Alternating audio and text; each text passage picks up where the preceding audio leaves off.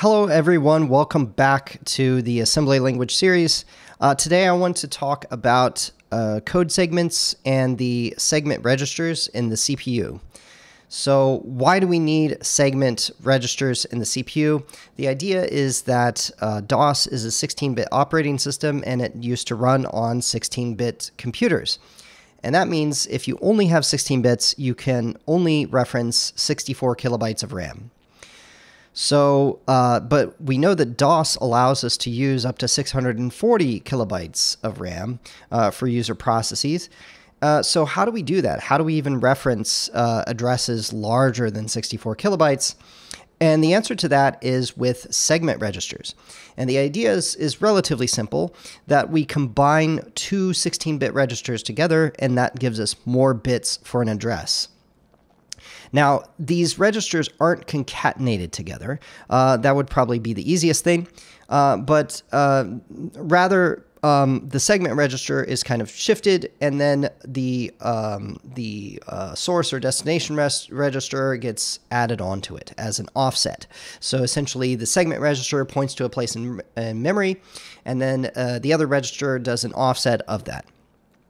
And so the way that those two are combined actually gives us 20 bits for an address, which means we can address up to 1 megabyte of RAM, which is good enough for the old days of DOS. So that's the idea behind segment registers. I've pulled up this page to show the 6 different segment registers so you can see what they are. The most common ones are the stack, code, data, and extra segment. F and G segment registers exist, but you don't really see them as much. Now, these segment registers will get combined with another register, and typically there'll be a destination source or data register. And so that's kind of the idea. Now, now that we know what these segment registers are, how do we know when to use them or which register to use? And the answer to this comes from essentially 2 different sources. So one is DOS itself. So if we look at the documentation for the DOS instructions, and in this case, I'm looking at Ralph Brown's interrupt list, and we're looking at a particular DOS instruction, which is to write to a file or device. We can see what the requirements are to call this instruction. And one of the requirements is this ds:\dx registers, which are combined together to create an address. So this is one way that you can figure out which segment register to use, is look at the DOS documentation to see, if any, what segment register to use for calling a DOS operating system function. There is a second source, and that is the instruction set itself. There are certain instructions that actually use specific segment registers. And in this case, I'm going to show, or I've pulled up this particular one, this SCAS instruction, which stands for scan string, and it uses the extra segment. So you can see that there's this ES, and then there's a colon, and then there's this DI register. And so it says that for this instruction, you need to fill out the extra segment and the DI segment, and those two will be combined together to form the address that SCAS looks at. Now, the reason why I pulled these 2 things up, the SCAS instruction and the write instruction for DOS, is we're going to actually create a program that uses both of these. So remember that the writing to a file, we need to use the data segment, and then for scanning a string, we need to use the extra segment.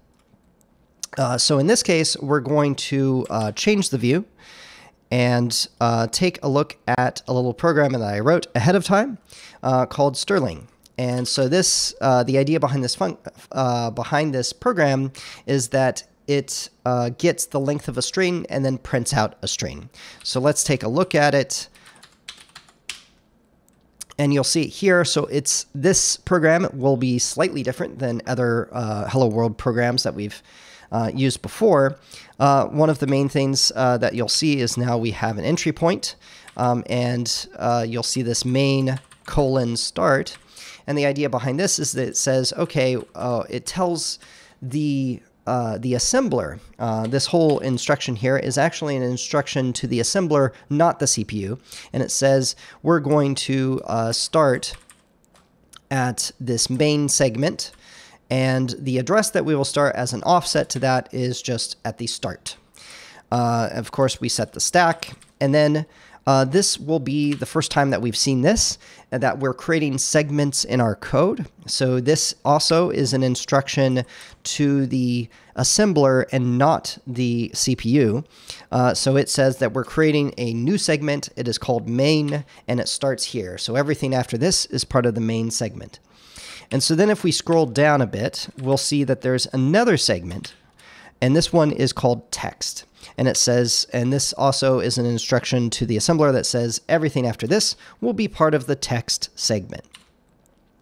Now, so that's how we create segments in our code. Now, how do we use them? Remember that we want to call our scasb instruction, right, which is here, and that required a data segment, I believe, or actually it required an extra segment. And so what we need to do is we need to set up that extra segment. So before we call string length, which is going to require the segment to be set for our text, we need to set this up because it's going to require that extra segment to be set. So up above here, these two instructions are what we use to set the extra segment. And so what this does is this first instruction says, okay, we're going to take that text segment, which is down at the bottom of the program, and we're going to load the address of that text segment into the A register. And then what we're going to do is we're going to take this A register and we're going to load it into the extra segment. Now, the reason why we can't load the text segment address directly into the extra segment address is that the x86 instruction set doesn't allow us to directly put an address into the extra segment. We have to use this in between with the A register. So that's a little kind of bookkeeping thing that we have to do. But once we do that, we actually set up our extra segment. And so once the extra segment is set, then we can just say, okay, remember it takes ES and then DI. So we're going to set our text, our actual hello string, and we're going to put it into the DI register. And then we can call our string length function. Okay, and so then if we go down here, we can take a look at the string length function. Now, I won't go into the details about how this particular string length function works, but needless to say, it uses this this instruction to the CPU, and this instruction in the CPU uses the extra segment and then the DI register to create an address. And then it calculates the length of the string, and then it returns, right? This string returns, and it returns back up to here after we've called. And so then, remember, now we want to print out the string. So what we're going to do is printing out the string in DOS requires us to set the data segment register, right? And the data segment is going to be, okay, where is the segment of the program that has the string that we want to print? And of course, that's also in the text segment. So we're going to set the AX register to have the text segment. And then we're going to do the same thing that we did above. We're going to set the data segment equal to the address of text. And then, of course, we just do the normal thing where we set all the rest of the registers and then call the print function or the write function to DOS, and that will write out the string. And then, of course, we'll just do an exit. And so that's how these things work. So the previous programs that we had could only reference 64 kilobytes of RAM. And so we didn't have to worry about these segments. But if we want to write larger programs, if we want to write programs that use some of these other x86 instructions that are fancier and more powerful, we need to separate our code out into segments, and then we need to be able to use the segment registers.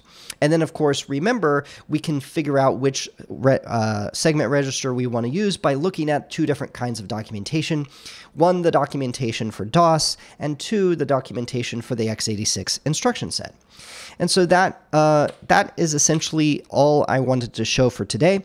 So next time we'll take a look at some more powerful and interesting things for DOS programming. Thank you, and until next time.